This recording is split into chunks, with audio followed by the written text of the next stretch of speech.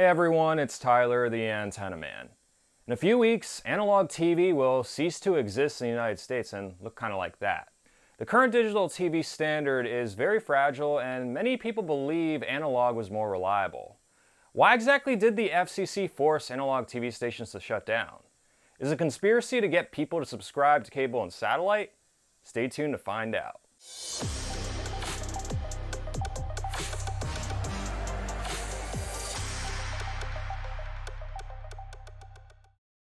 If you're seeing me for the first time, make sure to subscribe to my YouTube channel and hit that little bell icon to receive a notification whenever I post a new video.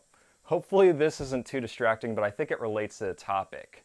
Many of us have fond memories of analog over-the-air TV. I know I do.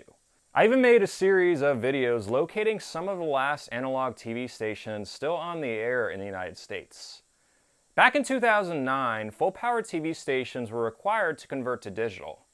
Prior to this, there was a time when digital and analog TV stations coexisted all across the United States. So why exactly did TV stations have to shut down their analog signal?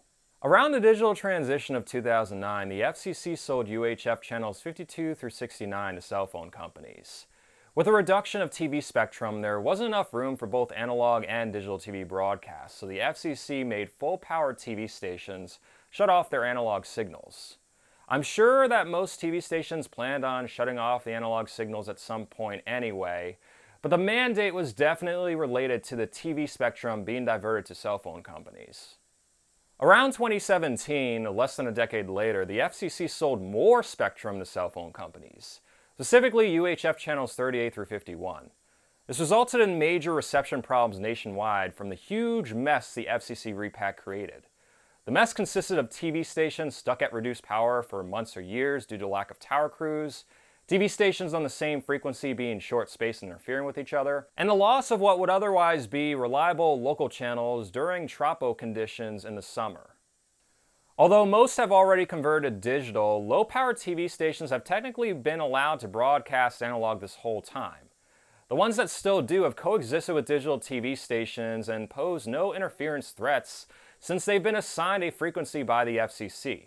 So why do they have to shut down as well? I can't say for certain, but it's definitely easier for the FCC to sell even more spectrum to cell phone companies in the future if all TV stations are digital. With digital, TV stations can make channel sharing agreements to broadcast multiple stations on a single RF channel in the event one loses their spectrum if it's sold to cell phone companies. This became pretty common in the last FCC repack.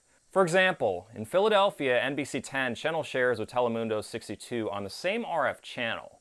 Most markets have at least one or several channel shares taking place. While it allows multiple TV stations to keep their signal on the air, it does reduce the picture quality. So there you have it. The main reason analog over-the-air TV was shut down completely and not phased out over time was because of spectrum diversion to cell phone companies. I think it's a bit unfortunate. Even though analog TV may be considered obsolete by some, just look at AM radio. It's still supported despite a dying audience. I think the only reason it still exists is because no company wants the trash spectrum it's on. Personally, I think the FCC should have let analog TV stations continue operating on low VHF since most TV stations left the band anyway. This could have been very beneficial in mountainous areas where digital may be problematic. Thanks again for watching this YouTube video, and hopefully the static wasn't too distracting, but doesn't it look so cool? Wouldn't it be cool if you could just see kind of like a little network logo come out of this? An additional thanks to everyone who supports me on Patreon or is a member of my YouTube channel. If my videos have helped you cut the cord, or if you just think they're cool and would like to help support them while gaining exclusive perks, such as behind-the-scenes content, access to my videos ad-free one day early, and direct contact with me, visit patreon.com/antennaman, or click the join button in this video. If you're on Facebook, you can like my Facebook page at facebook.com/antennamanpa. If you're not on Facebook and would like to receive email updates on whenever I post new videos, feel free to sign up to my email list. I attached a link in the description of this video. Stay tuned to my YouTube channel for more cord-cutting and antenna-related videos, and have an awesome day.